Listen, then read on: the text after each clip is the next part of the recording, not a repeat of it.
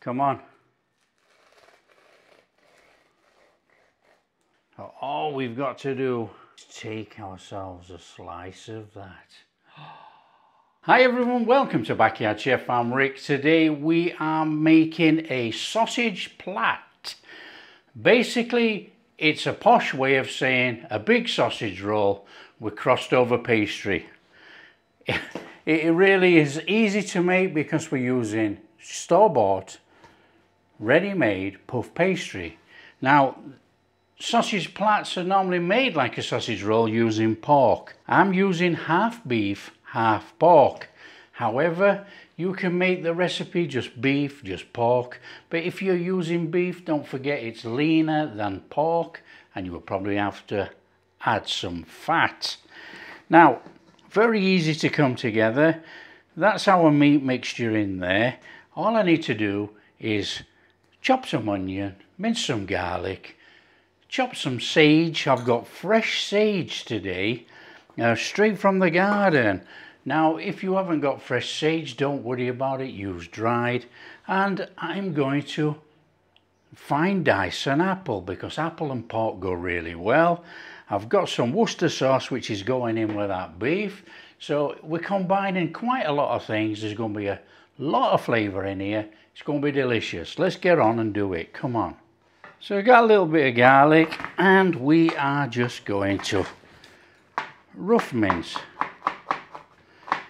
Now you can use garlic, leave it out, up to you if you don't like it. I understand that. You know, but it adds quite a substantial amount of flavour to this dish.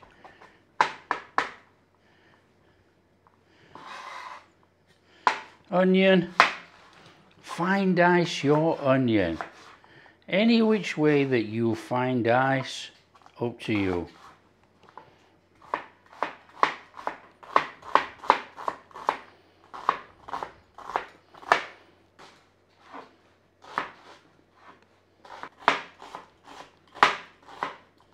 Okay, so this is straightforward enough. We've got that garlic and that onion straight in there.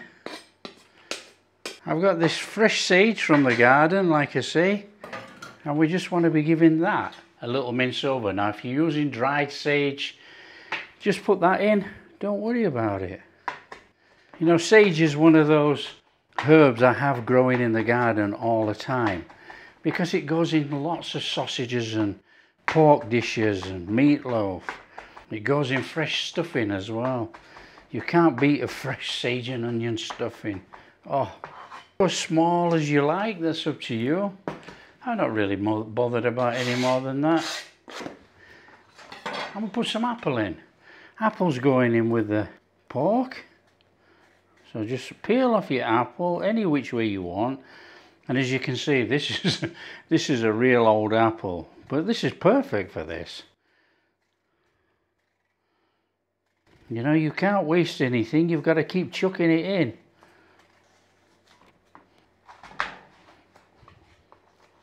Obviously, we don't want the core. Well, we want that little bit of sweetness going in there. Now, you can grate the apple if you want. That's up to you. I'm not really bothered about grating it, to be quite honest. I like those little chunks of apple in there. So basically what we're doing is we're just running a knife over and just get some little chunks. That's all we want. We want a little bit of apple in there. So we've got some nice little chunks of apple there, look. That's going in our bowl. We've got some breadcrumbs.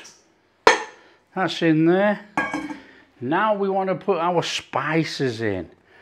Okay, and we want to go in there with a bit of salt. Salt to taste. Up to you. Whatever you like.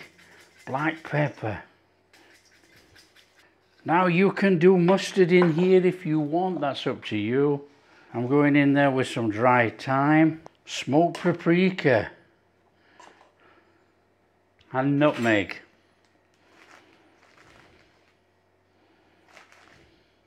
A little bit of garlic powder.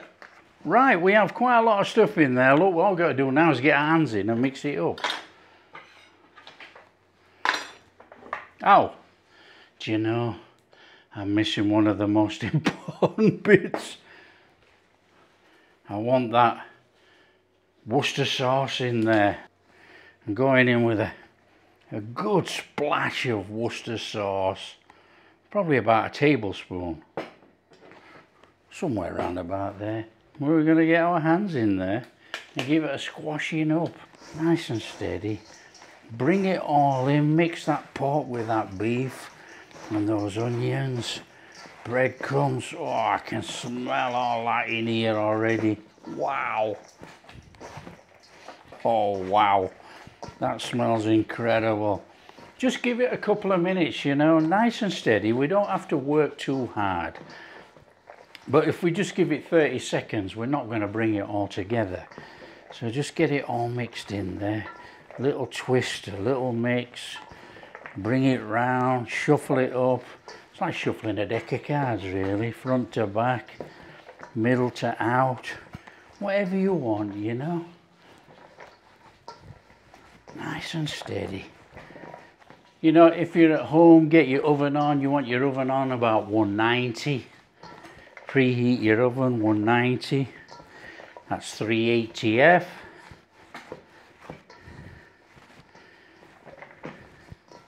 Now you could cook these onions and garlic if you wanted, saute them off in a pan with a little oil, olive oil, butter, whatever you want. And you could have put them in here pre-cooked. I'm not really all that bothered, you know, we like that taste, that little crunch of onion in here. They'll cook down sufficiently enough because they're small enough, but it's still going to have a little bit of texture.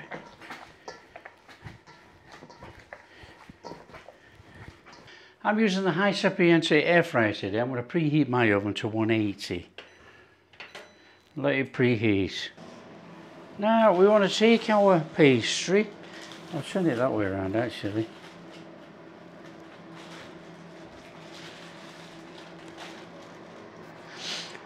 Okay, I've got myself a tray and I've put some baking parchment on it. You know, we're making a sausage meat here, and with the puff pastry it is going to leak out a little bit. As you can see, my puff pastry, it's got cracks in already. There's nothing we can do about that. That's just how it is. Right, we need to put our sausage mix in there. And we have got quite a lot of sausage mix here. So we might be putting some in the freezer.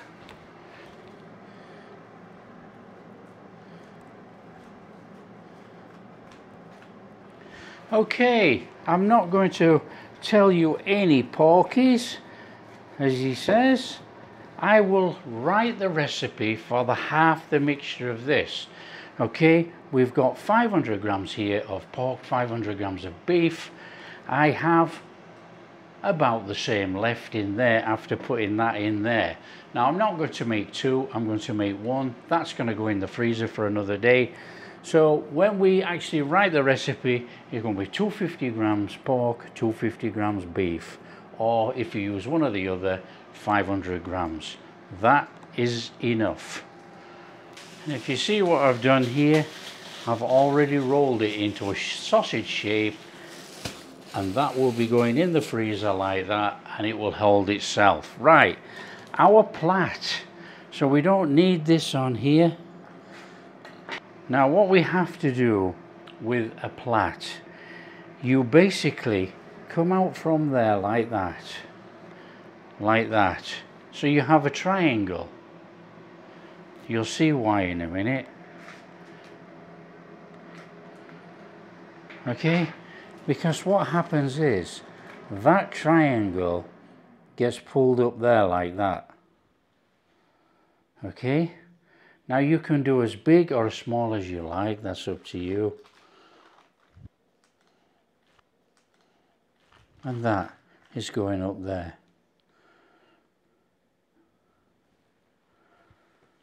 And then this, you just go like this, all the way along here, like this.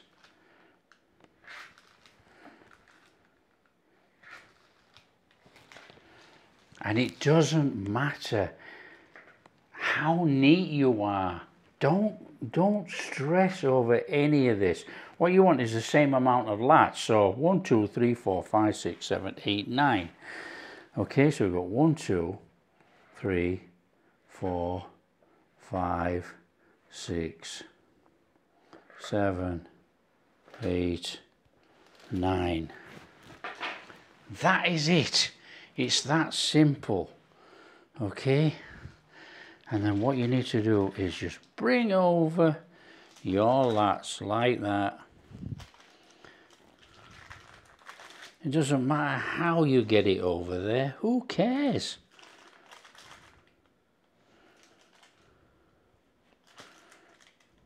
It's that easy. You know, don't make any of this cooking complicated.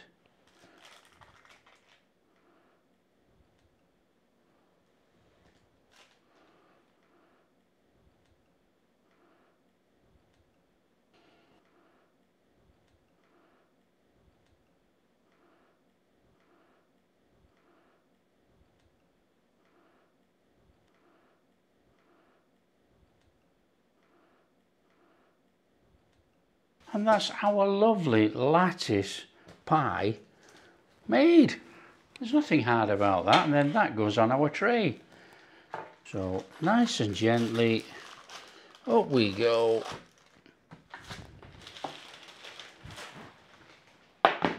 On our tray. Come on, that's as easy, isn't it? You know, there's nothing difficult about that at all. See, the good thing with when you cook anything with puff pastry like this, it's going to puff up all around anyway. You know, and it doesn't matter how neat you want it to be. You know, you're only doing it at home. You're not 5-star Michelin chefs. So it's going to puff up. It's going to look fantastic. There is absolutely nothing to worry about. Then all we have to do is take some egg wash. Egg wash it up. Now this thing is just so easy, so quick to come together. Looks fantastic on the dinner table. Serve it with anything you want. Just serve it with beans, baked beans. Don't forget it's a giant sausage at the end of the day. And there we have it, glazed up. Stick it in the oven. Going in the oven for about 25-30 minutes in this oven. In your oven at home, 30-35 minutes. Just watch it. Don't forget we have to cook that meat on the inside. Nice and steady. So I get that in there. So in we go. Press on, and we want to set the time for 25 minutes. Done. Let it do its thing. 25 minutes. We'll have a look. Okay, there we are. Let's have that out of there. Whoa, look at that thing. Whoa, look at that. Sausage plait made. Okay, we got to do the usual. You know, we can't do anything with it at the moment. It's too hot. So let it cool down and then we'll cut a slice. Superb. So are we ready for this? Let's get in here and cut a slice. Now this thing is still warm. In fact, it's very warm. Come on.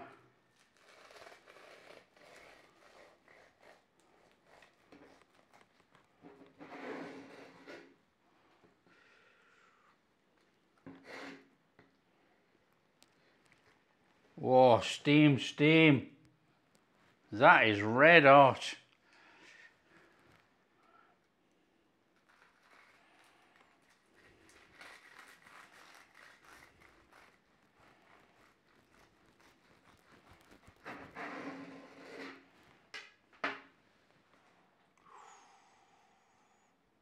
All we've got to do is take ourselves a slice of that.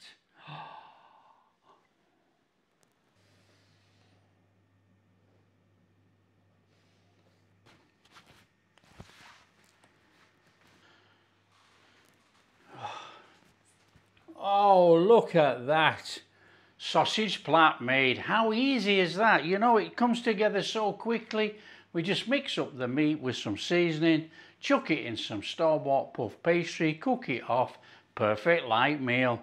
Fantastic. What does it taste like? Come on, let's give it a taste test.